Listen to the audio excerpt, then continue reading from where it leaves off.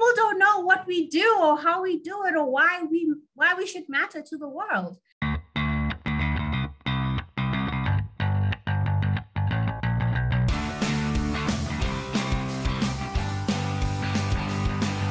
Okay, so Luma is an access to justice chatbot.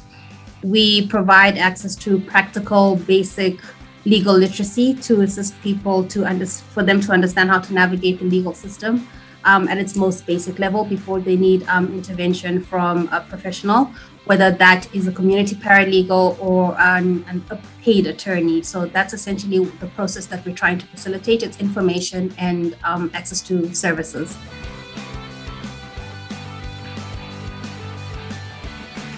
Has always been those who have been on the outside of being able to access justice, even at its most basic, because of time, because of money, and just not being able to have the resources to be able to get the stuff that we take for granted as basics there. But for some people, it's not so easy to Google. But the one thing people do have is WhatsApp and Facebook.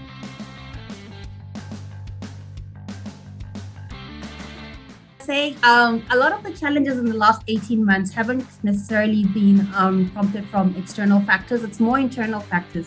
You know, once you get the money, that's when the real work starts.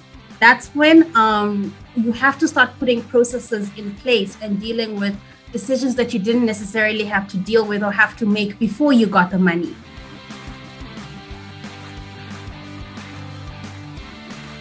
I mean, you go to talk about legal tech or access to justice tech at any pitch competition. Usually you're the only one. You know, people normally slot you into education because people don't know what we do or how we do it or why we should matter to the world.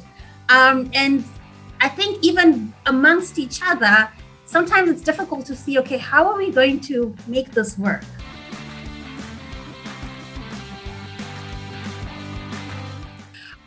Be kind to yourself. It is a journey, so ups and downs, and also be brave. Be brave to do things that are outside of your comfort zone. Be brave to talk to people you wouldn't normally talk to.